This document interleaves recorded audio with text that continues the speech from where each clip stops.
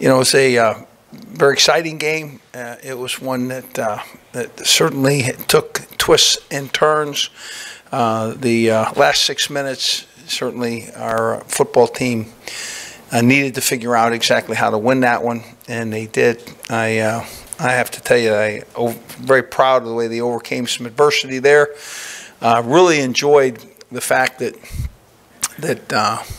they went in there to play like Tigers. And the back end of that game, any number of ways, they could have found a way to finish the game strong, but not. And they never flinched. We pride ourselves on playing in close quarters, and we pride ourselves in playing best when it's tough. And they did. Again, youthful team. That's a great characteristic to have. So, offensively, enjoyed how Anthony Jennings kind of handled the situations, understood the game. Minus a couple of mistakes, he was pretty good on the day. Helped us, certainly navigated victory. He made some plays, and we needed to have him make them. We wanted to play Brandon Harris. I did. Certainly, Coach Cameron did. Just what happens when you get in those tight games, the win and the necessary momentum's doesn't present itself. And so what you say is, let's go with Anthony. And certainly that proved to be the right thing. Felt like the offensive line keeps getting better. I think it was a dominant day for them. Rushed for just under 200 yards, protected the passer fairly well, and again, this team's improving. Leonard Fournette rushes for 150 or 140 yards, 2 touchdowns, and really runs the football like we're used to having run around here. And Melvin Jones, a first-time starter at fullback. The starter in front of him is Connor Neighbors, and Connor Neighbors coached him all through the week and put him in position to play should Connor not travel. Connor did not travel. Connor talked to him before the game by phone, and it was he had made a very nice reaction to playing. He just put a smile on his face and went to work and looked up. And, it was certainly not perfect on the day, but made several big catches and a couple very significant blocks. And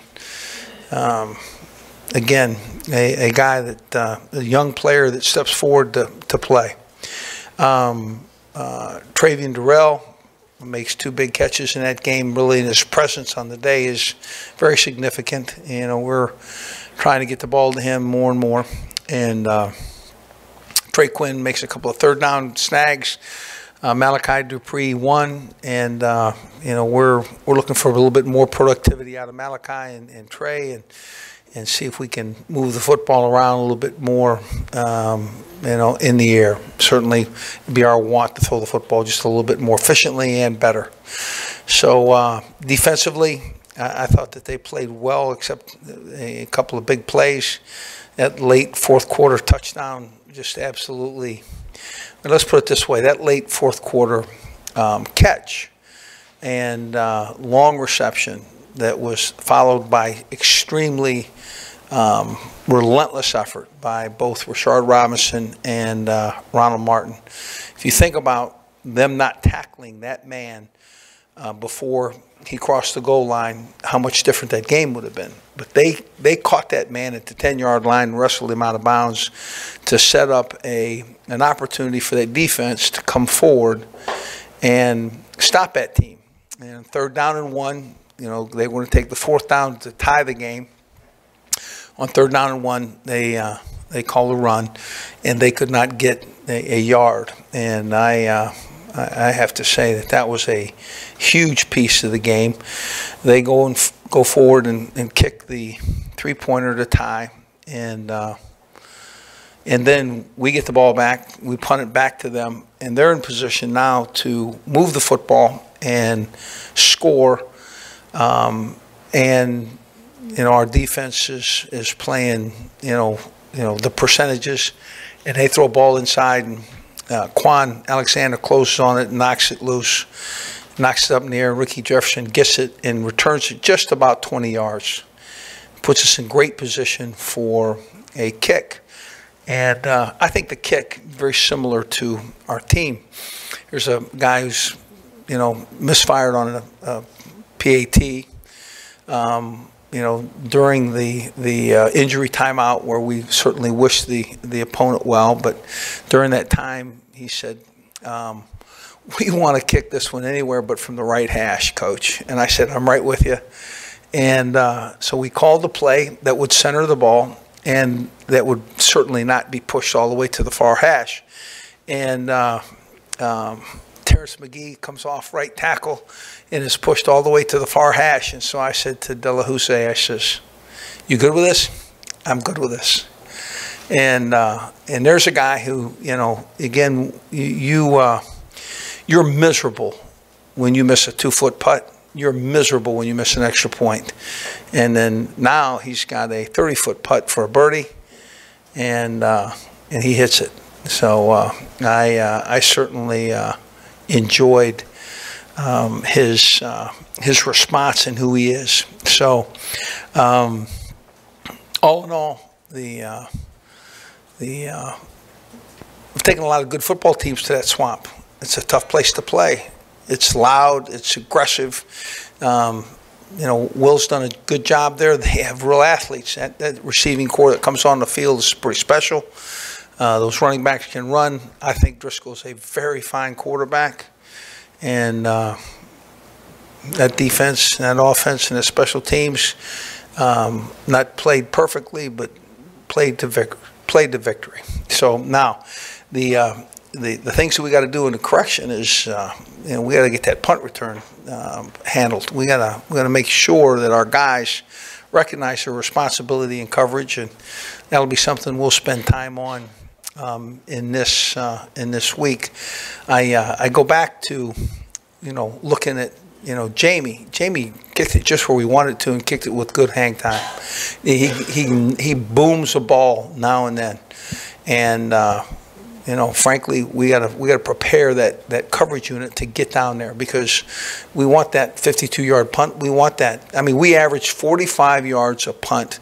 He returned two of them very significantly, and we kicked 2 out of bounds. So yeah, I think we've got a weapon there. We just got to make sure that our guys recognize their responsibility to cover.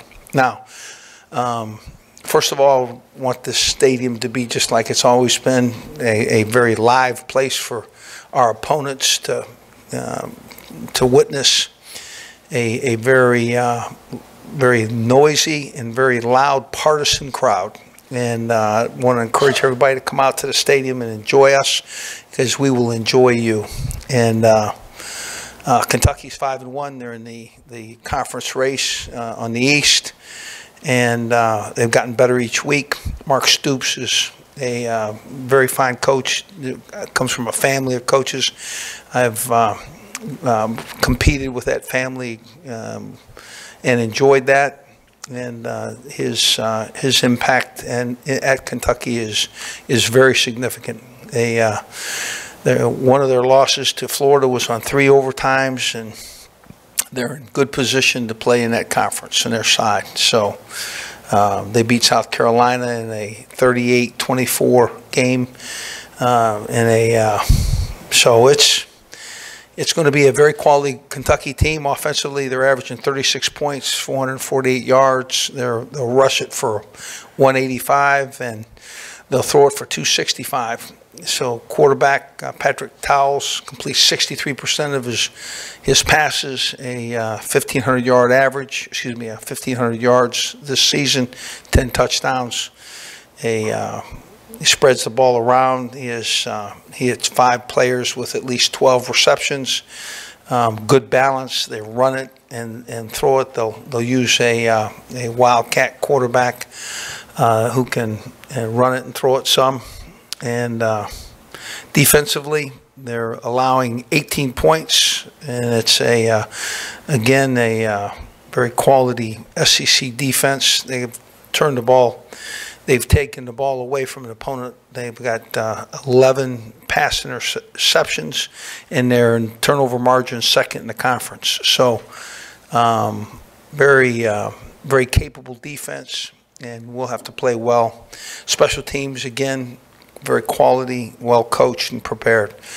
I probably want to take a minute myself and to say thank the players that I've coached for these years, and the assistant coaches who put great game plans together, and the people in the perimeter in my building that really have made a difference. And those people that in our association with LSU, frankly, you don't have the opportunity to have the kind of success we've had without everything in place. And LSU gives us that. So to those people, I just want to say thanks. That 100 victories is a significant piece for me, and one that I will remember.